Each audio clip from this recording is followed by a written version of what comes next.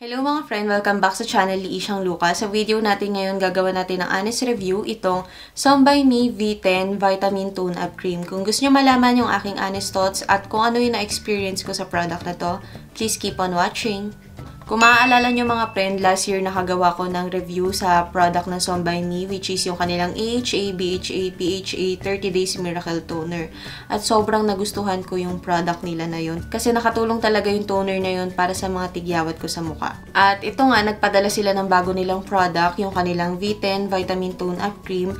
Matagal na tong napadala sa akin pero ngayon ko pala nagawa ng video kasi sobrang busy ko talaga. At asahan nyo na kahit padala to, magiging honest pa din itong review ko dito. Sinasabi na ito daw ay makakapagbigay ng instant white sa ating skin at kung gagamitin natin siya ng mas matagal ay mas magwa-whiten talaga permanently yung ating balat. Ito daw tone-up cream na to ay nagko-contain ng 700,000 ppm ng vitamin fruit extract. Ay merong 10 multivitamins na nakakatulong para ma-whiten yung ating balat inside and out. May bababasa kayong ganitong sign sa gilid ng box. Ang ibig sabihin daw niyan ay hindi daw nagko-contain itong product na to ng anuman sa 20 major allergy components. Mapapansin nyo naman yung packaging ng product na to, meron siyang box na packaging, tapos sa taas meron siyang seal dito, katunayan na hindi pa siya nabubuksan. Yung box niya, kompleto siya sa information na lagi kong pinapansin sa bawat product review ko. Yan. Yun nga lang, yung napansin ko sa box dito, puro siya Korean character. So, kung gusto niyo siyang mabasa, mag-download lang kayo ng Google Translate sa inyong cellphone at i-scan nyo to doon or picturean nyo, then mag-translate na yung Korean to English kung gusto niyo lang naman siyang basahin. Sa packaging naman mismo ng product, nasa tube packaging siya, which is para sa akin okay na okay, lalo na kung mahilig kayo mag-travel, hindi siya mababasag, tsaka sa ganitong klase ng packaging, madali mo siyang masisimot, parang toothpaste yung ipipit-pitin mo siyang ganyan. Kapag binuksan mo naman yung cup niya, meron siyang nozzle dyan, or dyan nagdi-dispense yung product. Tapos, ang gusto ko dito sa nozzle niya, saktong-sakto lang yung laki niya para makontrol mo yung pag-dispense ng product. Sa consistency nitong product, mapapansin nyo na creamy siya, pero hindi naman siya ganun ka-liquidy or ka-heavy. Kapag binlend nyo siya or in-spread, mabilis din siya ma-blend or ma-spread. At kung i-blend nyo siya sa balat nyo, wala kayong makikitang nagpapachi or parang nagbubuo-buo. So, kung ipapahid nyo to sa balat nyo, lalo na kung maputi kayo, mas makikita nyo na parang pinkish yung kanyang glow. Pero para sa akin na morena, okay lang naman kasi nabiblend naman siya ng maayos. Tingnan nyo, instantly nag-brighten up na yung balat ko. Nagmukha siya maputi. Diba? Ang puti talaga nito. Ang glowing nung skin ko dito sa kabila, kumpara dito sa wala. Mabilis siya na-absorb ng skin ko. Lightweight siya. Tapos, meron siyang parang glowing na finish.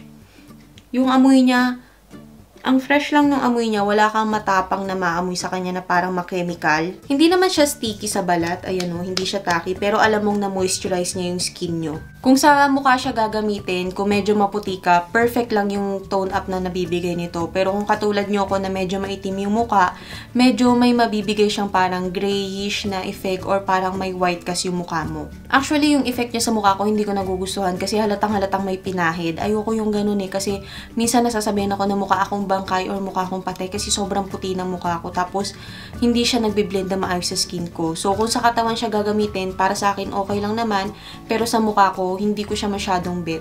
Pero yung finish niya, kung sa mukha mo siya gagamitin, dewy naman siya na parang ang healthy looking ng balat mo. Pero kung katulad mo nga ako na morena, hindi mo siya masyadong ma-appreciate. Siguro yung mga mas maputi sa skin tone ko, mas ma-appreciate nyo tong product na to. Tsaka bukod pa doon, acidic kasi yung face ko and napansin ko na nag-o-oxidize siya sa mukha ko. Tapos mabilis ako nag-o-oil up dito. Siguro mga 2 hours, 3 hours nag-o-oil up na ako. Tapos, ang pinakaayaw ko sa kanya is nakapagpa-breakout ito sa mukha ko. Mabilis kasi mag-breakout talaga yung mukha ko. Actually, ngayon, hindi talaga maganda yung condition ng skin ko kasi nagbe-breakout ako. Minsan, mapapansin nyo yun sa video na napaka-textured ang skin ko. Kaya, sobrang ingat na ingat akong gumamit ng mga products na nakakapagpa-breakout sa akin. So, kung tatanungin nyo ako kung gagamitin ko to, sa body siguro pwede pa kasi pwede naman din siyang ipahid sa elbows, sa knees nyo, sa legs nyo, sa braso nyo, lalo kung may pupuntahan kayong event na kailangan nakalabas or naka-expose yung skin nyo. Maganda to para ma-prep yung skin nyo para magmukha kayong flawless. For darker areas, tulad ng elbows and tuhod, lalo na ako maitim talaga yung elbows ko and tuhod. Tulad ng sabi ko sa inyo kanina, kung sa face siya ilalagay, talagang obvious na meron kang pinahid. Tsaka, napansin ko dito, malagkit siya sa katawan kapag pinawisan ka na. So, kung gagamitin nyo to sa body ninyo or kahit sa mukha ninyo, mas masasuggest ko yung pag matutulog lang kayo. Kasi ako tulad sa trabaho ko, mainit yung trabaho, tapos galaw ng galaw, hindi maiwasan na mapapawisan. Kapag gumamit ako nito, maiirita talaga ako kasi sobrang malagkit.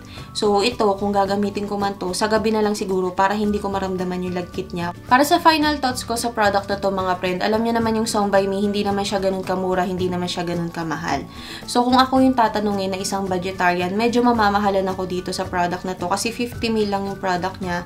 Tapos, yung effect na nabibigay niya sa akin, katulad lang din ng mga instant white lotion na nagagamit ko noon na pareho lang nagbibigay ng instant white na nakakaputi. So, doon na lang tayo sa mas local brands, itangkilikin na lang natin yung sariling atin. Kasi hamak naman na mas mura talaga yun kumpara dito. Pero kung isa naman kayong beauty enthusiast, makeup, skincare enthusiast, mahilig kayo sa mga Korean skincare, pwede nyo naman tong itry.